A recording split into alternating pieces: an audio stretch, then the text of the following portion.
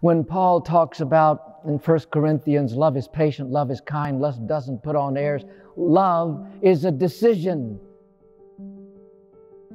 Frank and I met online through Bumble.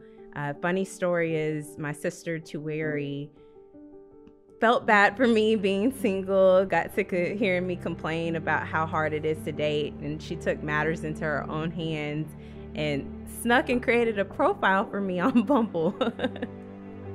I think we kind of both said it at the same time. Like we was in that, yeah, it was one of those little magical moments. We were sitting by the fireplace and all that stuff, so it was like, I won't say I let it, but we both kind of coming at the same point. Oh, yeah, it was the feeling was mutual. Yeah, the feeling was mutual. Frank, I could tell, felt it first, and so I was trying to coax him to say I love you first. And being the lovable, stubborn person that he is, he actually tricked me into saying it first. We were just hanging out, and the way that he was acting and looking at me, I could sense that it was growing into more than just an attraction of love. I could just sense it. She give me peace. She my second self. She made things a little easier. I love how sweet Frank is. At times it seems like he's not listening to me, and then he'll turn around and surprise me with the most thoughtful, generous gesture or gift. Well, I praise the Lord to prepare me to be a man that a woman gonna want as a husband, and I started changing things about myself, and through doing that, I started really starting to understand what is my purpose, and through that, you know, my wife, when I met her, it was like I knew. It sounds cliche, but I knew really early on that he was the one, and it was just, again, when I realized that our love was growing and thought about my life without Frank, that I realized that I wanted to spend the rest of my life with him.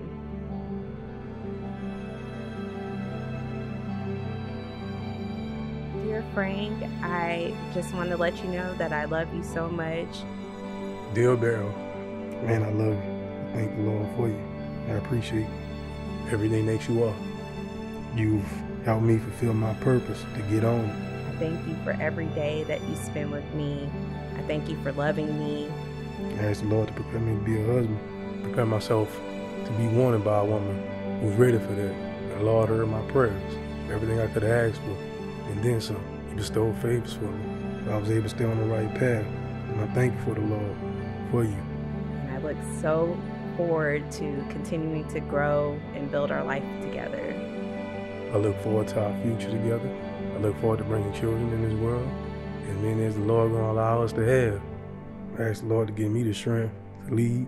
I ask the Lord to watch over you, to give you the strength to understand, for us to have understanding, for us to gain the knowledge and wisdom, that we stay strong with our bond. Forever grateful. Thank you, Lord. We're all called to love, and love is what lasts. We're not perfect, and that is why Paul goes on to say, love is not quick-tempered. It doesn't brood over injuries. It bears all things and believes all things and hopes all things, endures all things. Love never fails. Love is not a feeling that comes and goes, but it's a commitment and a decision that you have to make every day of your lives. Bone of my bones and flesh of my flesh, this one shall be called woman, for out of her man this one has been taken. Join your hands and declare your consent before God and His church. I, Frank, take you, Beryl, to be my wife. I, Beryl, take you, Frank, to be my husband. I promise to be faithful to you. In good times and in bad. In sickness and in health. To love you and to honor you. All the days of my life. All the days of my life. What God joins together, let no one put asunder. Beryl, receive this ring. Frank, receive this ring. As a sign of my love and fidelity. In the name of the Father. And of the Son. And of the Holy Spirit. I'm happy to announce to you Mr. and Mrs. Frank Anthony Smith, Jr. Frank, you may kiss the bride.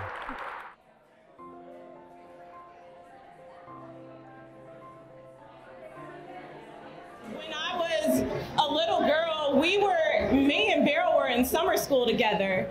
And I had this friend guy. Now, he was teasing me. She didn't know he was just playing, but he was like, hey, you want some of this? You want some of that? And out of nowhere, Beryl comes up and says, you want some of these fists? Frank is not just my brother. Frank is like my child. Since our mother and father has been deceased, it's like I have stepped up in Frank's life. I say, how many of you gonna introduce me to?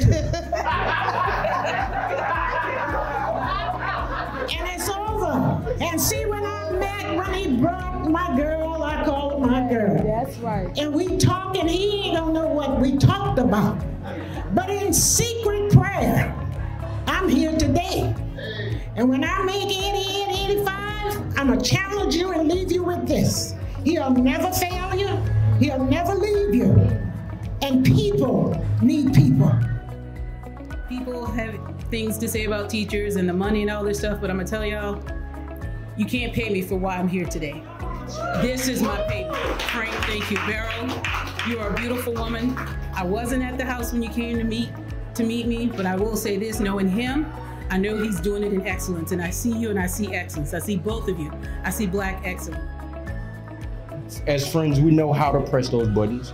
And he was able to press those buttons, challenge me, and get me to be vulnerable and understanding and being a loving man and husband and father and so on and so forth.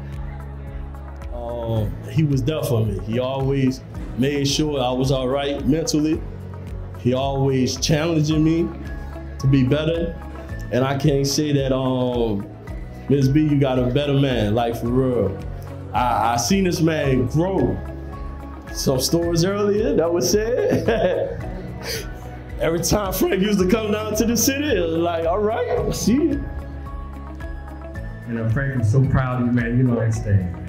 And I love you from the bottom of my heart to 5 foot right here. 5'5". Good dude, man. He's a good dude. Appreciate it. I'm so proud of you, Beryl, for what you have become and where you're going, because you share things with me that leads me to believe you're a woman of God.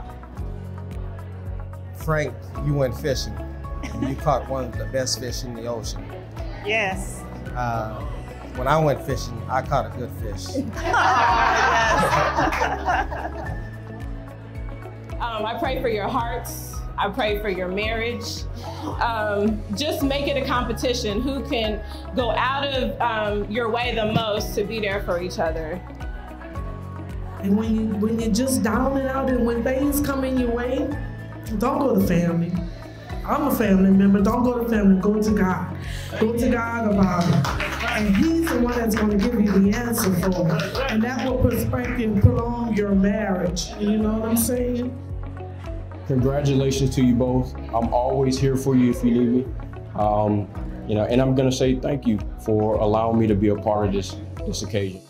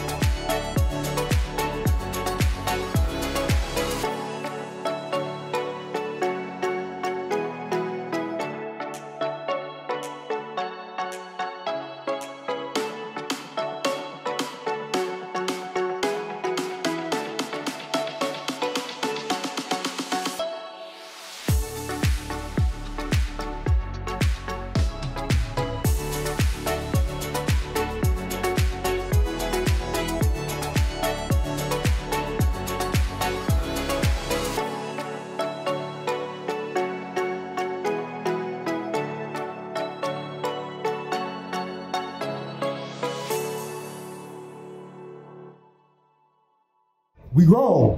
We ain't young. So, you know, from now hence and forevermore, that's my responsibility, and I'm gonna hold it down.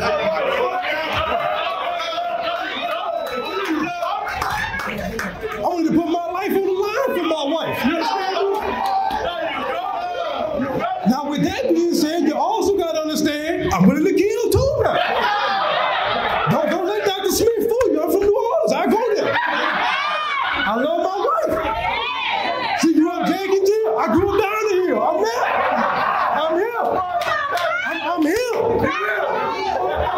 So I love y'all. That's it for me. I love my family. I love the people that support. But you already know,